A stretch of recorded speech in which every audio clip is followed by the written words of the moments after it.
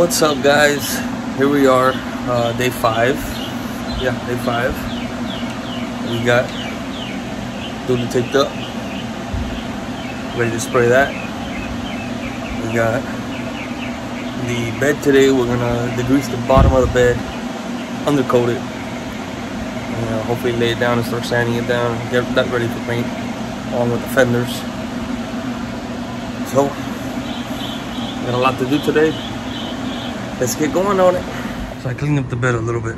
I got some degreaser and cleaned that shit off. A lot of nasty gunk.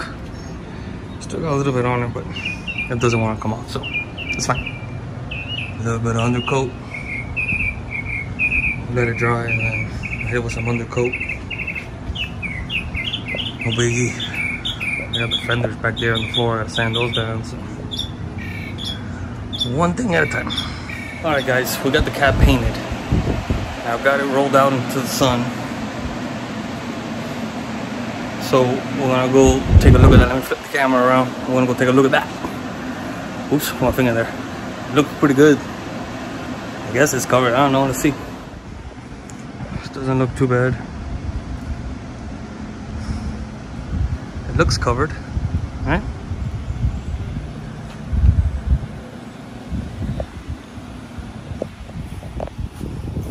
Drip rails, roof, painted that pillar just to get that done. A pillar.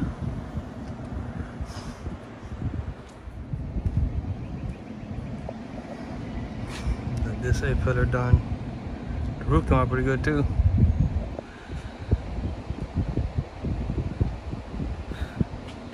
Not bad. Painted that pillar.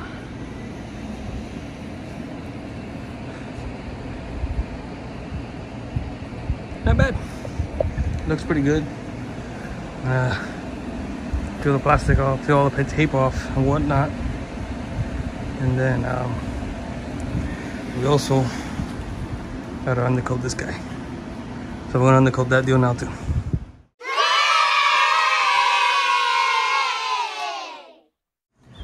Bam!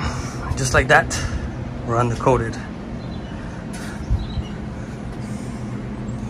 Not bad, but it's not perfect, but it works. It's covered. It's better than the bare metal that it was, or whatever factory coating it had.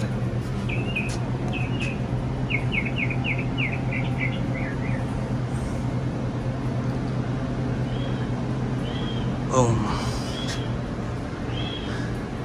Doesn't look bad.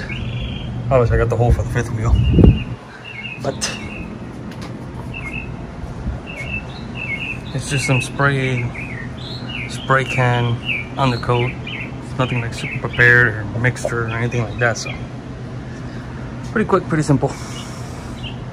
About 7 cans or so to do this, 16 ounces each. Alright guys, I'm getting ready to put the back window in. I'm gonna show you how I put it in with a piece of rope. Pretty interesting. So I put the rope in through the seal, overlap it obviously on the bottom, yeah, on the bottom, so it's easier. And overlap it, and then we just pull it once it's in the truck. Once it's on the truck, you get this part of the window and you have somebody push it in while you're on the inside pulling the string. And when you pull the rope from the inside, it'll pull the bottom lip over. It'll pull it over the metal lip of the windows opening. It'll get it over here, and hence putting it into place. I'll see if I get my brother out here to help me do this real quick. Put the window in this deal. Okay, sorry guys, we didn't record putting the window in because my brother showed up and it was one of those hurry up and let's do this shit, I gotta go. So put the windows back in. Sorry guys. Looks pretty good. Everything's shaved and smoothed out. Can't wait to see it with the bed on, and the tailgate with the handle relocated and the roll pan, everything molded in and shaved. Should look nice. Okay, so the window's obviously in. We put the interior back together, the carpet on the back wall, C-pillars, upper pillars, speakers, kick panels, sill plates. I mean, we got, yes, I got a 40/20/40 seat in the back seat and the front seat. Yes, I got the center caps off the rear wheels, whatever, besides the point. So it's all back together. You can see the bed back there. Hello. So at least the inside of the truck is back together. I'm waiting on some Raptor liner and whatnot for the bed. Should be here in a couple of days. All right, guys, thanks for watching. Like always, like, subscribe, share, comment. Tell me what you like, what you don't like, what you want to see more of, what you don't want to see. Until the next time, the next video, we'll meet back in the garage.